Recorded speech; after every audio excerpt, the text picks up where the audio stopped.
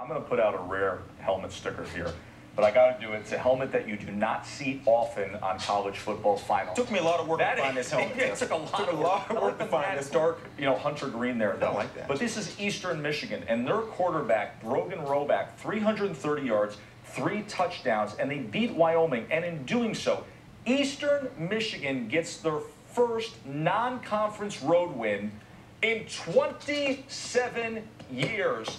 Helmet sticker, Eastern Michigan quarterback Roback. Much more college football finals set to come your way. Joey still has more work to do in choosing his as-of-now playoff teams. Maybe this week he will actually have Alabama in his top 4. You never know. Maybe. NFL Insiders and Sunday NFL Countdown. Great.